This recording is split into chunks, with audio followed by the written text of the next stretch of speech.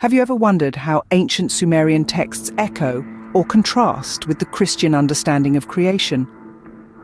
This intriguing question takes us into the heart of a fascinating comparative analysis. The Sumerian texts, some of the earliest known written narratives, are rich with insights into the religious, cultural, and political dynamics of ancient Mesopotamia.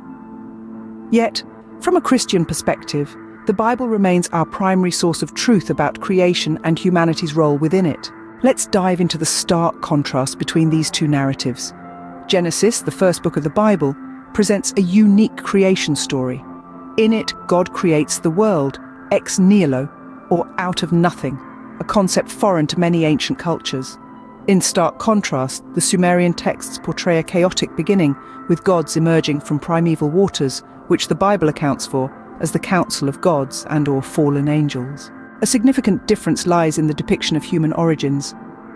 Genesis describes humans as created in the image of God, asserting our inherent value, dignity, and capacity for a relationship with our Creator. On the other hand, the Sumerian tablet of Nippur depicts humans as mere laborers for the gods, a starkly different view of human dignity and purpose. Consistent with the pre-flood biblical view of giants who walked the earth and enslaved men, the stories of Adam and Eve in Genesis and Adapa in the Sumerian texts present another intriguing comparison. Both narratives feature humans failing a test involving food, a symbol for life or wisdom. Yet the biblical account focuses on disobedience and the consequential fall of humanity into sin, laying the groundwork for the need for redemption. In contrast, the Sumerian story centers on a missed opportunity for immortality due to a lack of understanding. While similarities exist between these ancient Sumerian texts and the Bible, likely due to cultural interaction over centuries, Christians assert that Genesis provides a distinctive view on God, creation, and human nature.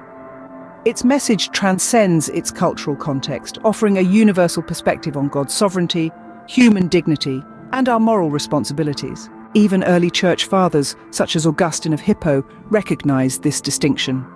In his seminal work, City of God, he contrasted the Christian belief in a benevolent creator with other religious systems' deification of natural elements, or human-like gods. In conclusion, while these ancient texts provide valuable historical insights into early civilizations' beliefs, they do not alter or challenge the biblical understanding of creation or humanity's place within it. For those interested in delving deeper, I recommend Ancient Near Eastern Thought in the Old Testament by John Walton and Augustine's The Literal Meaning of Genesis.